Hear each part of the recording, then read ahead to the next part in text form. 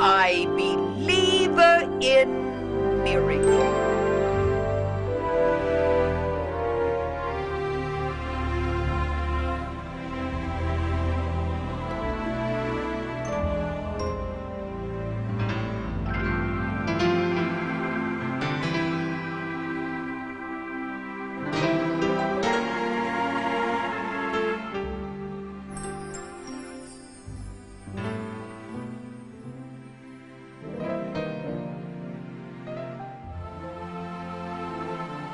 Know exactly what I'm going to say.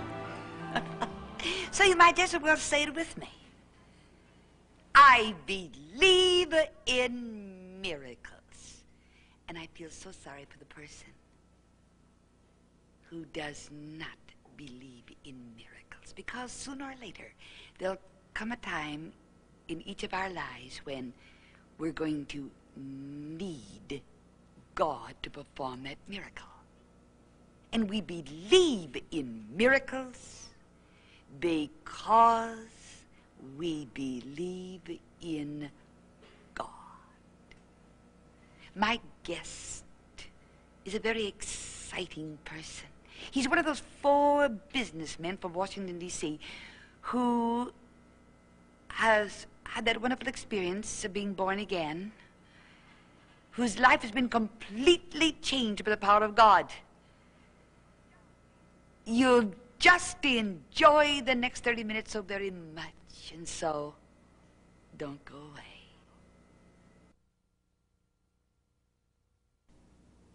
Ray Bates, I consider you the perfect example of the mercy of the Lord Jesus Christ.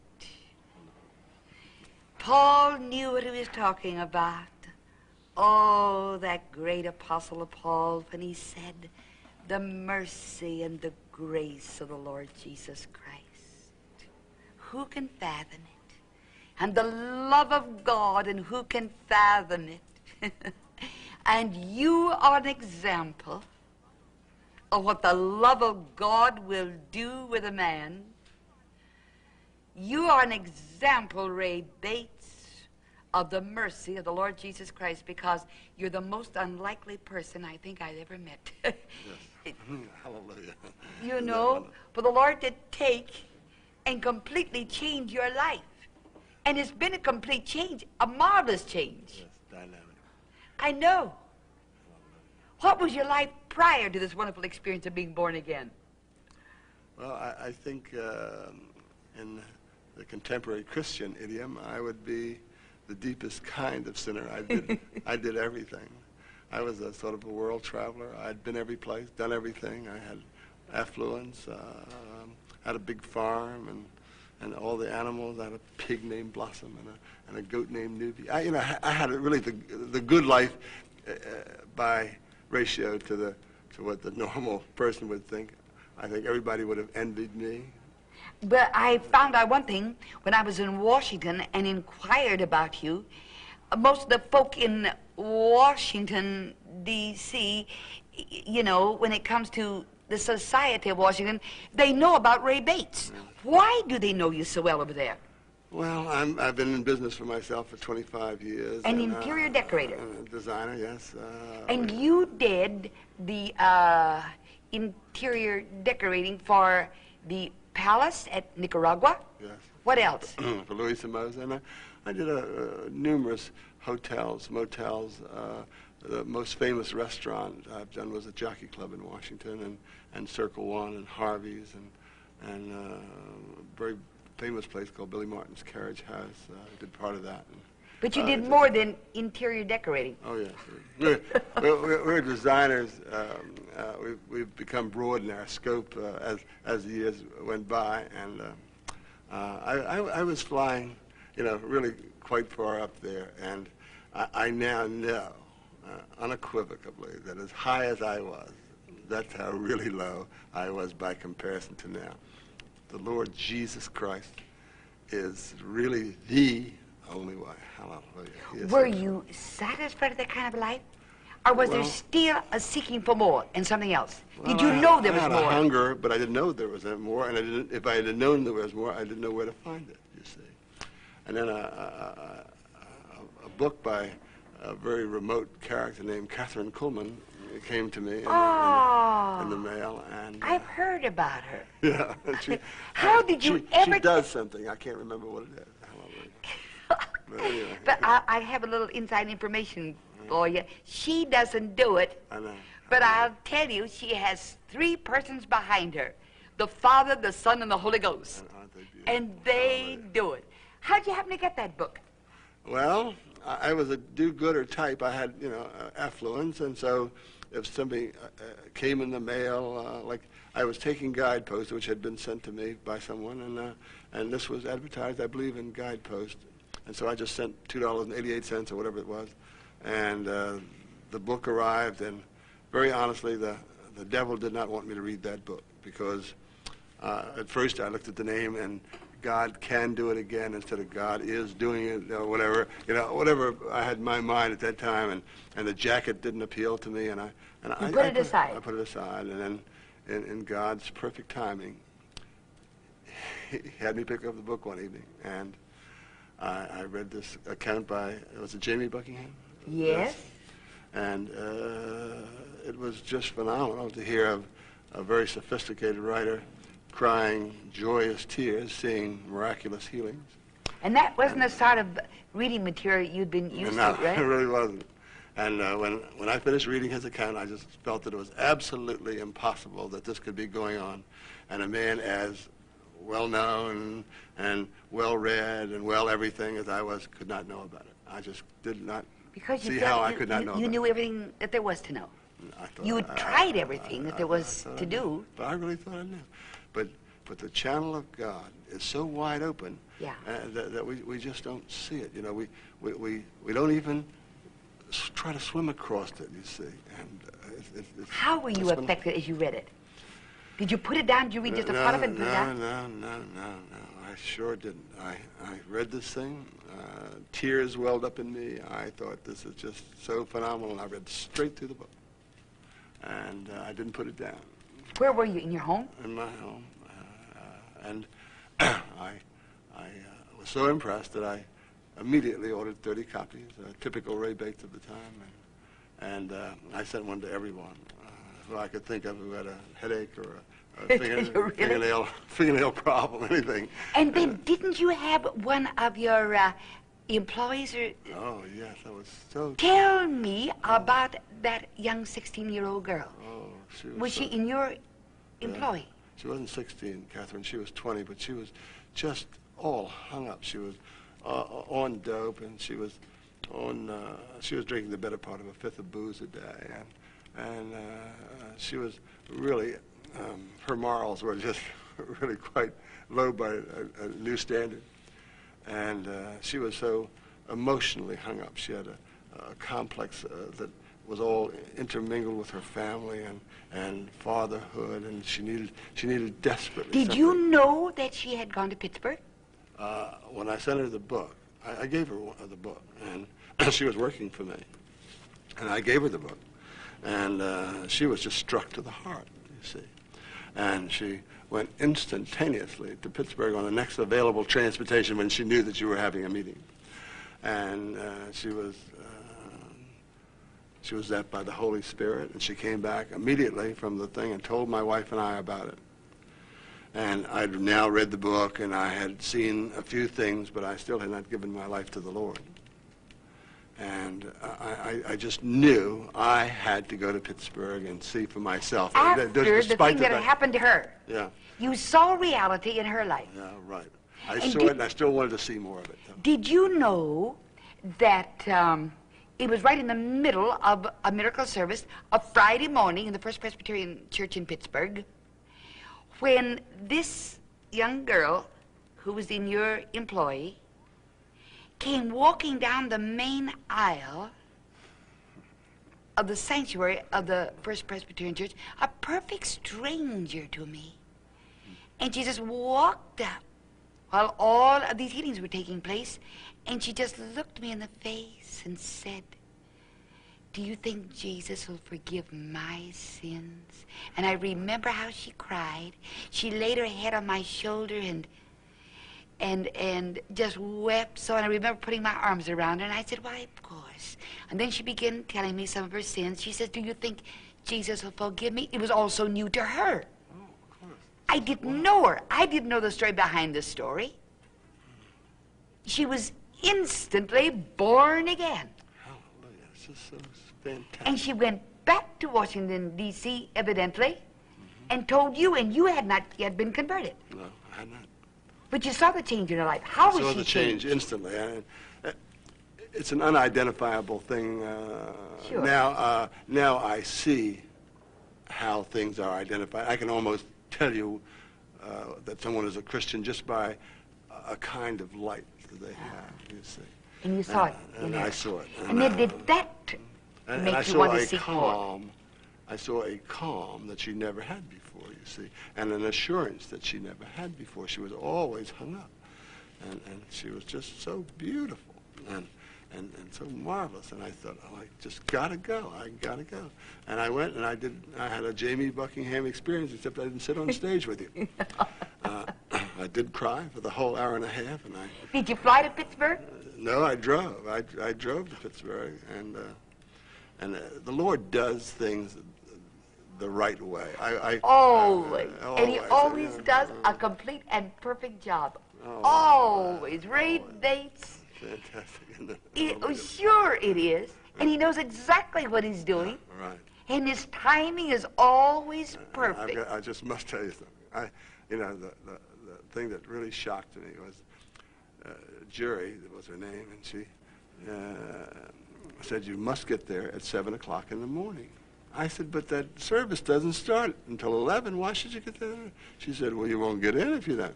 So I said, I just don't believe it. So I got there at 7:30, and here was this mob of people. If there had been a riot and a fire combined, I'd never seen that many people. So I thought, wow. And I have so much to share with you, honey. Hallelujah. But anyway. I know.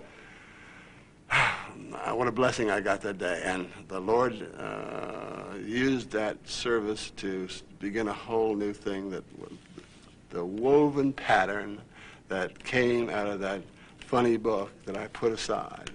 God can do it again. Hallelujah. And he did it for you. He did it. He really did.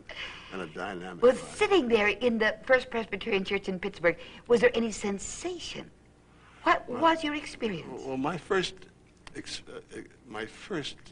impression was one of simple awe that 5,000 people could come someplace for this experience. 8 o'clock in the morning. The strange thing about your book is it's chronicled, and it shows, let's say 10 or 12 or 20, I don't know how many people. And so 20 people over how many years is a very small amount. And so I came prepared to see, some healing. But I didn't come prepared to see that many and that dynamic. The one that most impressed me was a woman who was, she was 20 years in a wheelchair, and she could only move her head. Was the only thing she could move 5 degrees each way. And she got up out of the chair, and she raised her hands over her head and bent down and touched her toes, and man, that did it to me. I was just nothing but a great ball of sobbing mess. It really was fantastic. But then when I left the service and I came back to Washington, the young girl was giving her testimony at the church on the following Sunday, and Your employee. yeah, and I went and I heard a different human being. I'd never heard that girl speak before. So here she was before an audience of 300-400 people, I guess 500, I don't know, and just as calm and assured and just breathtakingly beautiful, standing up there just telling her how she had this experience. And so I was just done in, I really was. And the minister approached me after the service and asked me who I was, and we began talking, and I told him that I had this fantastic experience of going to Pittsburgh and attending your meeting, and he said, oh, I know Kathryn very well, and I've been trying to get her to come to Washington and have a healing ministry there. I said, oh, no, you mustn't do that. You must do that yourself. And he became quite shy, you see. And he was like caught up in this, but he didn't know what to do. He didn't know whether to run for the back or what. But anyway, I knew I had no authority to say that, and I knew I said it, but I didn't feel like I said it. If you understand what I'm saying.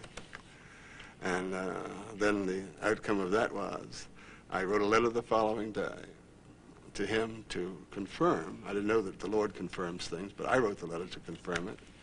And he received the letter on Tuesday, and on Wednesday a young minister walked into his office and said, my name is Chuck Motley, and I'm from Norfolk, Virginia, and the Lord spoke to my heart and said I should come to Washington, D.C. and start a healing ministry in a place called Christ Church. And I looked in the telephone book, and there are 50 Christ churches, and I wonder if this happens to be the one. So the minister practically fell under the desk, and it was pretty fantastic. And there started a healing ministry, and the following Sunday I gave my life to the Lord. You didn't expect so many things to happen so quickly. How has this wonderful experience changed your whole life? Oh my goodness! Have you got another 7 hours? No. Now that is true. Yeah, there's no, when it begins, there's no end. It's just phenomenal. The Lord sends people to us. We see dynamic healings. We're used in so many ways. But how about your own life, the change in your own life? Oh, I mean, that's just a complete turnaround. Are you literally a new person in Christ Jesus? Absolutely. Absolutely. In what way? In every way. My social life is different and so much finer. What has happened to your friends? Most of them have gone off this way, but everyone that's gone that way, there's been... How about your social drinking? More coming this way. Beg your pardon? How about your social drinking? Oh my goodness, that was one of the most phenomenal things, the drinking and the smoking. I owned a saloon at the time. And I had this experience on a Sunday, and Monday I went in, and the bartender says, Mr. Bates, you want the usual? And I usually would have had a scotch and soda. And I said, no, I'm not thirsty. I don't want to drink. I feel thirsty. And I think I'd like to have a Coke. And so I had every intention after the Coke of having a drink. You owned never drank again. The place. Yeah. You were converted on Sunday. Monday walked in. And the bartender said, the usual Mr. Bates? He wasn't dealing with the man that he had dealt with on Saturday. Hallelujah. He had not. You mean that was the end? That was the end. And a couple of months later, I have now learned that we can indeed lay everything on Jesus Christ, who will just take it away. We threw our cigarettes out the window, and I said, Lord, I don't really have the strength in myself to stop smoking. So you're going to have to stop smoking for me. Hallelujah. And he did. I mean, never smoked another cigarette. That's simple. And my son said, oh, Dad, you've got to stop smoking. I said, I got a $5,000 wardrobe, and every time I've ever tried to stop in the past, I've gained so much weight. And this time I gained 3 pounds. And, you know, it's the Lord, you know. He has something else. Praise his precious name. All on earth that we have to do is to just be willing. Do you know the prayer that you prayed when you came and asked Jesus to forgive your sins? It was a simple prayer because you didn't know how to pray. Didn't know how What did you say to him? Well, it's the miracle of God when you say just simply, Lord, I am a sinner, and I wish to repent of my sins and turn back toward you. And I want you to come into my heart and be my own personal Lord and Savior, and that's it. Hallelujah. Is that simple? That's simple. If we could only get men and women to understand how simple it is. If you could only understand.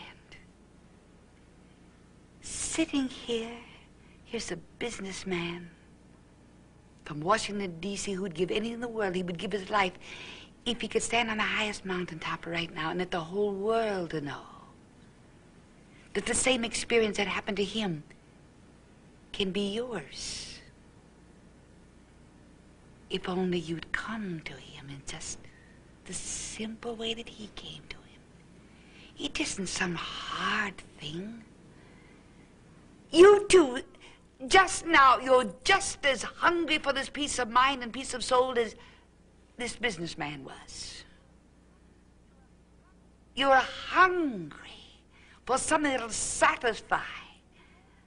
And the only way that you'll ever get peace of mind is when Jesus Christ himself gives you that peace of mind. You can only have that wonderful experience in the Lord Christ Jesus if you just look up and say, here I am. I'm a sinner. And the only person whose sins he cannot forgive is the man or the woman who will not confess he's a sinner. Confess him. Confess your needs to him. Oh, the mercy of the Lord Jesus Christ. His mercy. Not a man, not a woman can say they merit the forgiveness of sins. It's his mercy. His great compassion. If you only knew. No person is too great a sinner. And the love of God. Who can fathom the love of God? But he loves you as a person enough to hear the cry of your heart, and the blood of Jesus Christ, God's Son, this very moment will forgive you of your sins, and you too can become a new creature in Christ Jesus. It is the greatest miracle a human being can know. Believe me, the transformation of a life, a person becoming a new creature in Christ Jesus, is the greatest miracle in the world. Hear the cry of that heart. Give that one that